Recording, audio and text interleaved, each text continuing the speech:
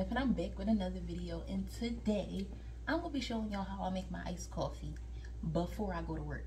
So it's a couple of different ways I make my iced coffee. So I'm going to work in literally like the next hour, so I'm gonna make it the fast way. But on the weekends I use my coffee maker, so I can get that nice aroma of coffee in the air. You know what I'm talking about.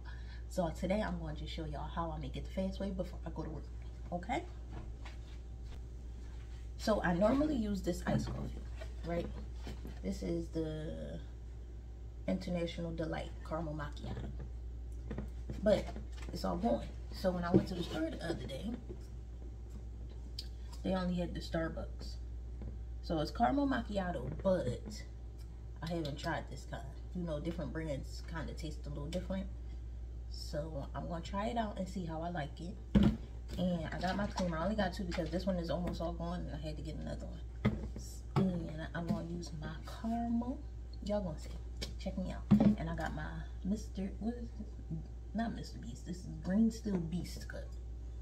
And this is 20 ounces. And it's the perfect size because it'll keep my iced coffee nice and cold all day. So I'll be having something to still sip on at lunchtime. So let's get into it, y'all.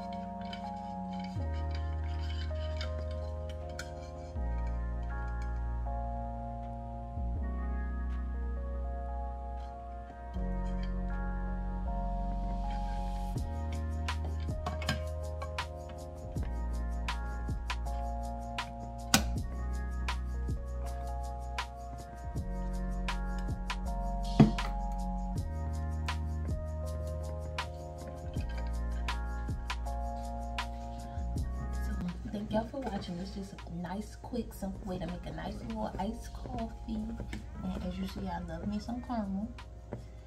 I will say that this one has a I don't know. I think I do prefer my International Delight. I prefer International Delight, so I'm gonna make sure I get back to ShopRite so I can get some more of that. But this will do for now.